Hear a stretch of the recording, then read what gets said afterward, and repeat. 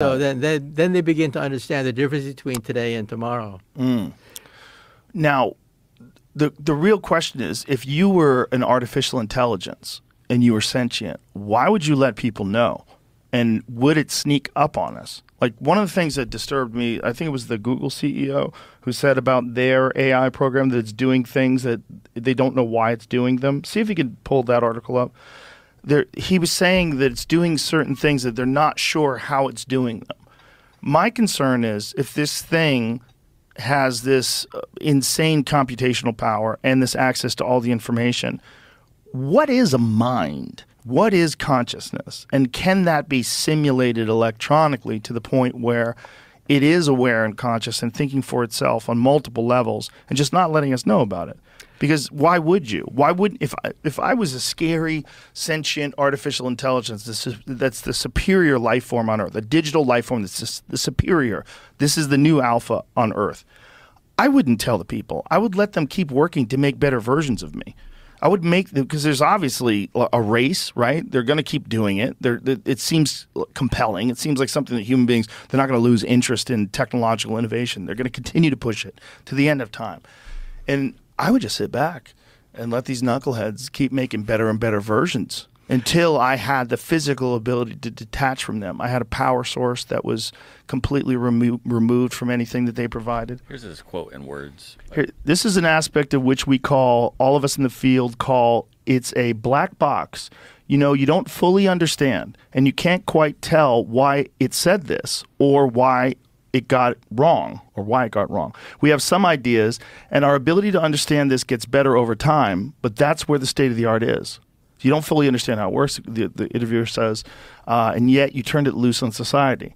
Sundar Pichai says, yes, let me put it this way. I don't think we fully understand how a human mind works either. Was it from that black box, we wondered, that Bard grew its short story that seems so disarmingly human?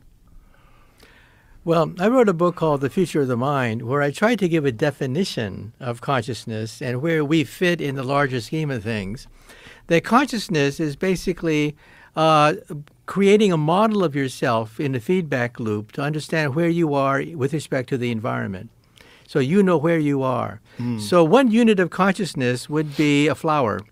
One feedback loop would be looking for water, looking for sunlight, growing in a certain direction. That's one unit of consciousness. Then an alligator has several hundred units of consciousness because it creates a model of itself in a lake, in a pond, looking for prey, looking for food. It has three-dimensional consciousness. Beyond that is the monkey. The monkey has yet another dimension of consciousness, which is not just 3 dimensions, but social. The monkey understands there's a social hierarchy within the tribe. And then the next question is, what are we? What is our level of consciousness? It's not spatial like a alligator. It's not social like a monkey. What is our level of consciousness? Our prefrontal cortex behind our forehead is a time machine. It understands a model of itself in time. This is what animals lack. Animals do not understand tomorrow. We understand tomorrow because of our prefrontal cortex, which constantly creates images of the future. Now, what does the prefrontal cortex do most of the time? It daydreams. It daydreams about worlds that don't exist, i.e. the future. So this is what separates us from all the animals in the animal kingdom.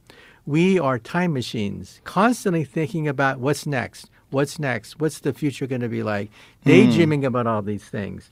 And when will animals become dangerous? The alligator is dangerous only because it has strength, but it only understands 3 dimensions. Monkeys have a society. They're only dangerous when they can organize a society. But we have a prefrontal cortex. We can plot. We can scheme. We can do all sorts of things because we can create our own future, which is something that no animal can do. This is my theory of consciousness, the ability to create feedback loops to get an understanding of where you fit in space, time, and society. We're at the highest level of consciousness. This is my definition of consciousness.